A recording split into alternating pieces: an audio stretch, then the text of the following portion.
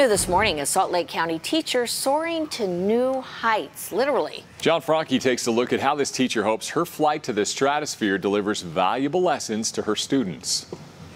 Jennifer Muir teaches science here at Draper Park Middle School, and when you teach science, you have to have a level of curiosity. And it's that curiosity that led Ms. Muir to earning a prestigious spot as the NASA Airborne Astronomy Ambassador, meaning she gets to fly among the stars. Thanks, Haley.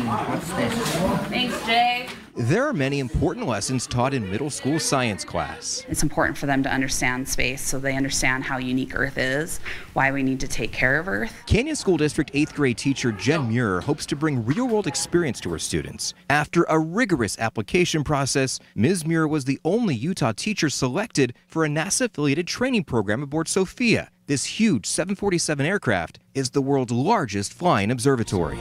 Sophia, NASA's telescope on an airplane, observed our galaxy's center in infrared light, which is invisible to human eyes but pierces through the dense dust.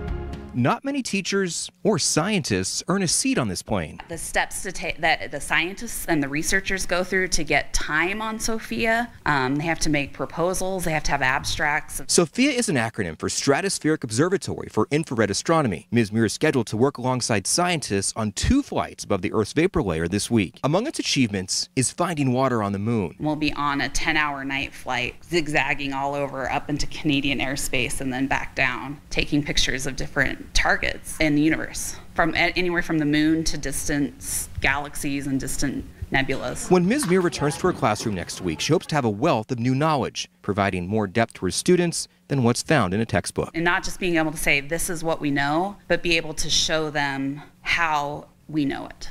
Just another example of a Utah educator, in this case, literally going above and beyond for their students. Now, Ms. Muir's first flight is later tonight. Her second is set for Friday. By the way, only 24 teachers nationwide were selected to take part in this program. In Draper, John Franke, Fox 13 News, Utah.